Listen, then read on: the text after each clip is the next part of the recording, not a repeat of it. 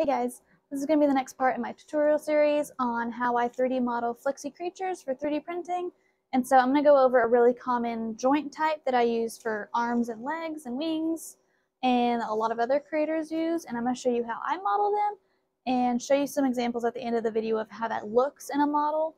And hopefully that helps. Bye.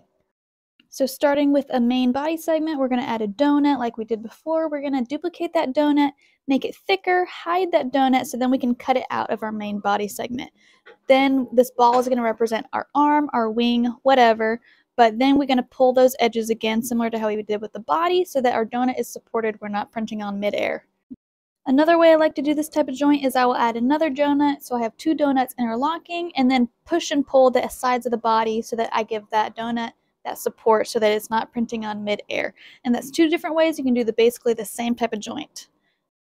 So the butterfly dragon here actually utilizes both methods of creating that joint type. First one you see in the wings here while I have that singular donut and I cut it straight out of the body to give it that free movement. And in the legs here you have those two donuts that interlock together, giving you a little bit more free movement with the same basic type of joint. So hopefully that helps. Bye.